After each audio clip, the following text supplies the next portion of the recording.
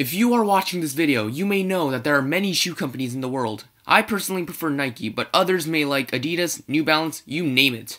But there is this one brand that a lot of people like to wear, especially people in the US and Canada, and that is Vans. Now you see, the Vans logo and slogan is pretty good, maybe not as good as Nike's, but still very praiseworthy. But today we're here to crack one of the greatest mysteries of all time. The true meaning behind the Vans logo will be discovered by the end of this video. Have you ever noticed something weird about the logo? Well, unless you are a math kind of guy, you probably wouldn't, so let me point something out to you. The logo looks just like a square root with the letters ANS beneath it. So there it is. The logo was actually a math equation this whole entire time.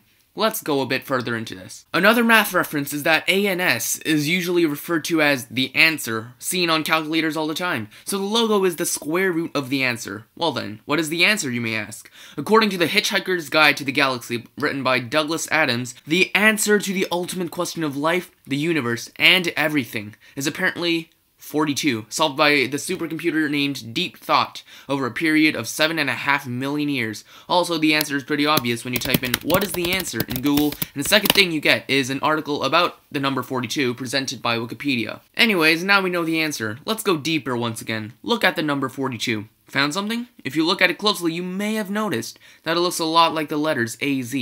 And what is AZ short for? Arizona. And what is the square root of Arizona? Well, let's divide this question into two. What is the square and what is the root of Arizona? I'll be answering the first question, of course. The square of Arizona is obviously the well-known meteor crater, which was created around 50,000 years ago.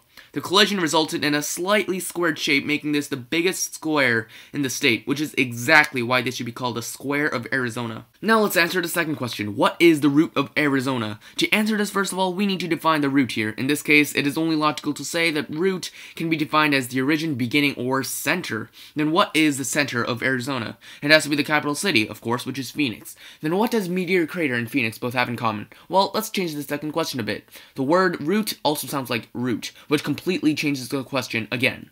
What is the root of Arizona? The most famous road in Arizona is US Route 66, which, at the same time, passes through Meteor Crater and Phoenix.